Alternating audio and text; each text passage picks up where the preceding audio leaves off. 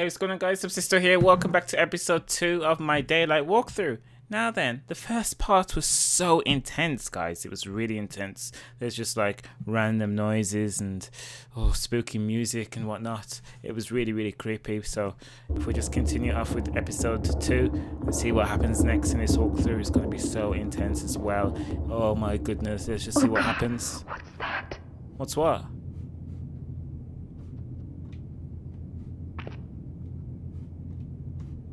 What? What can she see? There's nothing there. The heck's anything there? No, it's just... I thought there was something there then. Anything here?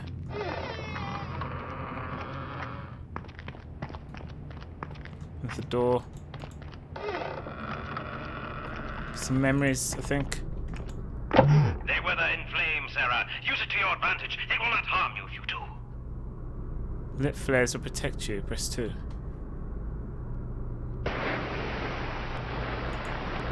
Alright, so that's a flare. What does it mean? They will not harm you. Holy crap, what's that? Where's the fucking... Huh? Uh-oh. What the heck?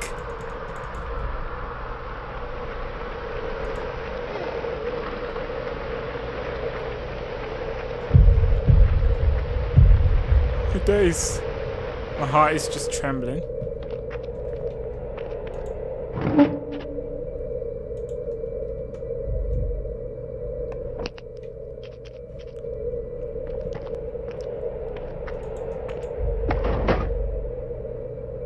Is there anything in there? What did I just... Oh, I picked up a flare. Nice.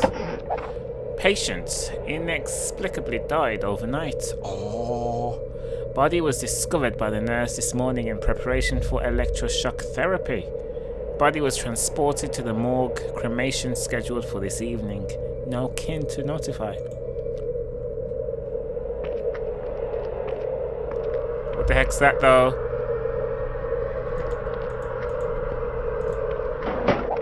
Miss Eunice Goodman gave patients a stuffed bear as a toy without permission from patient's doctor. Miss Goodman has been thoroughly reprimanded and was reassigned away from the children's ward until further notice. I don't know what we've got to do there. We can't even access it. Look how pitch dark it is whenever I don't have that.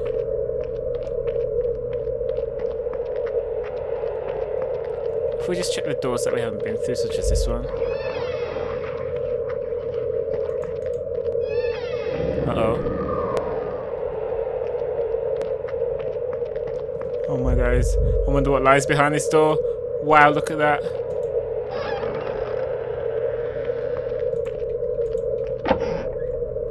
I found another glow stick.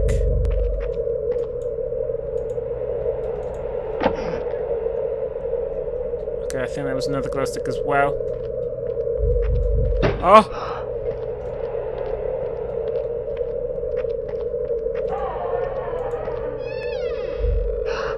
What the heck?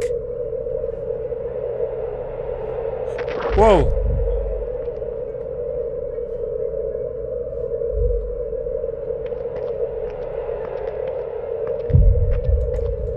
I know you're there.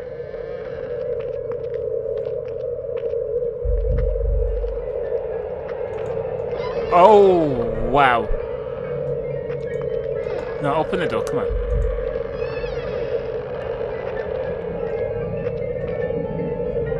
Holy crap, look at all that. Oh. What is this?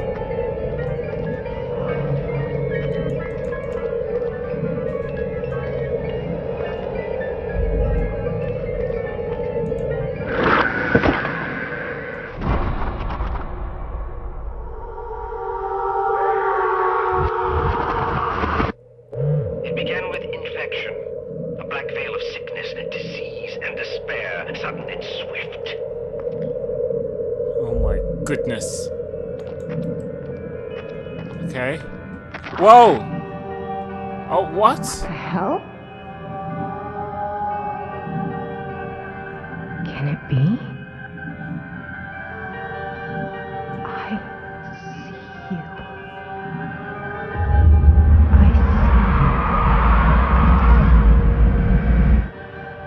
What the heck was that?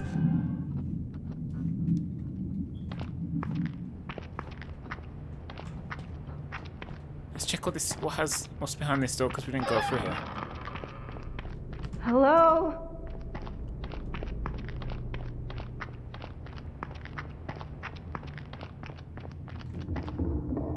Can we light a torch? No, we can't. Damn. I can hear footsteps through here. Not this way. No, not that way. Oh my god. What was that sound? There was something.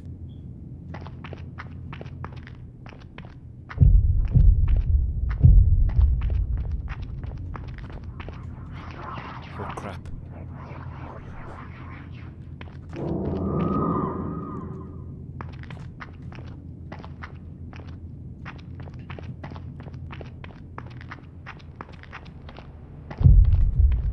So many random noises.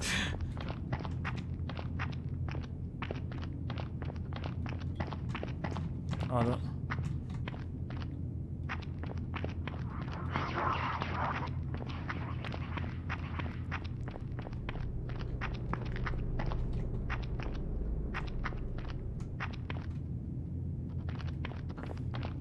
I think I'm heading into the right direction now, along this really long corridor. Yeah, I remember that little piece of cloth. There's that room.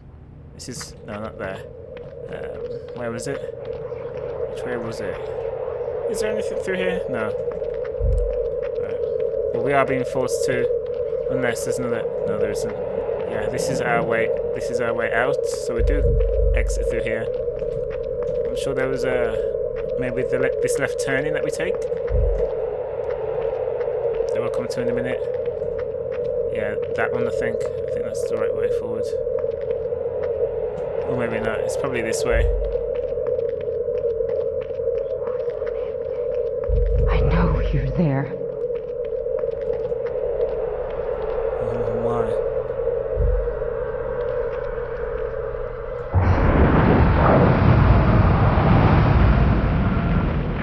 Oh wow.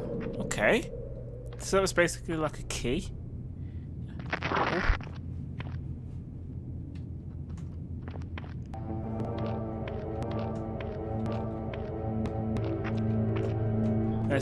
Let's light this up to see if we can find any clues lying around. Oh, okay. Got a clue here. ATTN. Okay.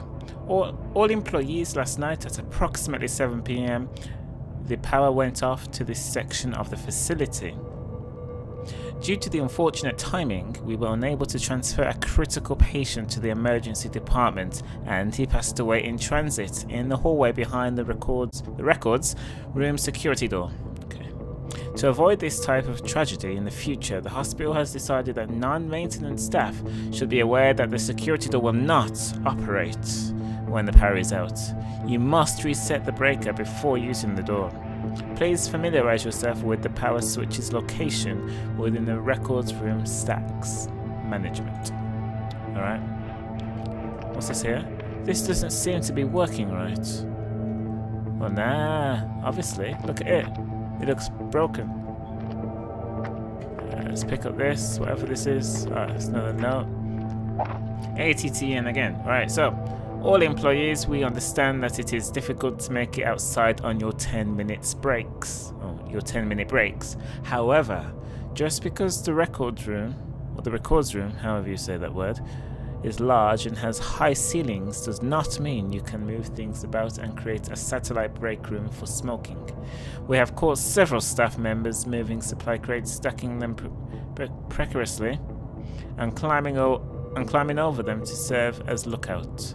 Be advised, this is not gym equipment. Climbing on crates of medical supplies will not be tolerated. Management. Okay.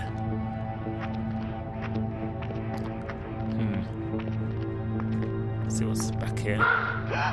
What was that? What the flip was that? there's so much reading in this game. Right, so Miss Daniels was found dead in her staff quarters this morning. There was a suicide note indicating she was extremely unhappy at work and her personal life.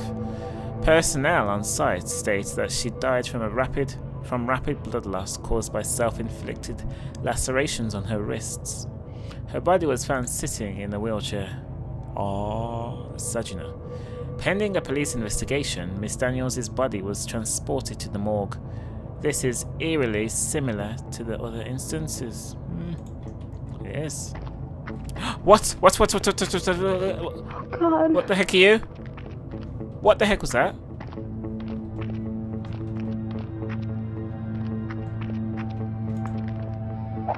Kipling citizens accused. Crime, 16-year-old girl.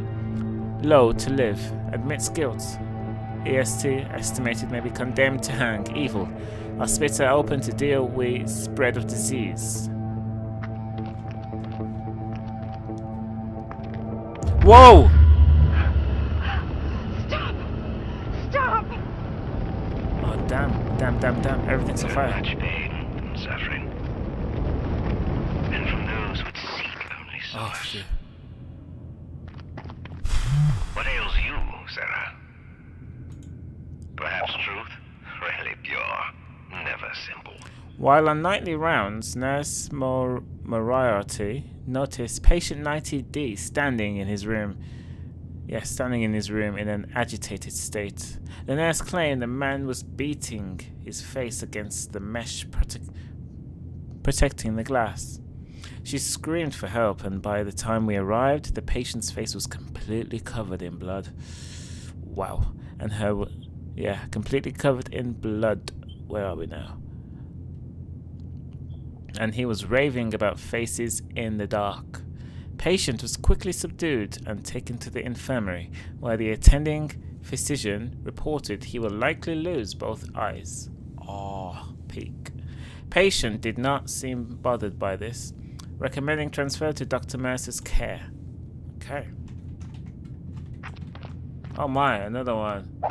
And then there is the hospital as it stands today, abandoned and referred to by the locals as Crow Island for its ominous bird population. The hospital and the island it sits on are now more synonymous with rumours about curses and hauntings. There is hardly a youth in New Kipling who does not entertain the rite of passage of sneaking into the abandoned building. And the stories they concoct, never heard that word before, about hearing voices, smelling cigar smoke, or even seeing women's shadows wandering the hallways have done little to preserve the reputation of this once life-saving pillar of our community. Hello there, sir. How are you, mate? I'm looking for my memories. Have you seen any? Have you? Oh, okay. I think that was talking about the man who had his eyes gorged out. There's a note there that I've missed. Why is there a random red light? Let's pick it up. Right, psychiatric ward reports. Patients have taken their pills and are all settled in after evening meals. Dyer refuses to check on patient 90D after the incident. He spat blood all over her and yelled some gibberish about casting a spell. Today is my first day observing patient 90D. He seemed high-strung and ready to snap, except towards Patrice. She is oddly special to him. Well then. That's quite interesting. Some objects can be climbed. Ah, interesting. Well guys, we shall be climbing this in the next episode. So thank you for watching. This has been Subsisto. If you've enjoyed episode 2, make sure to hit the subscribe button to stay tuned and to stay in touch with this little walkthrough so you don't miss a single episode. I will be tweeting them out on my Twitter. Link will be in the description if you don't already follow me on there. So as always guys, take care, have a nice day, and peace.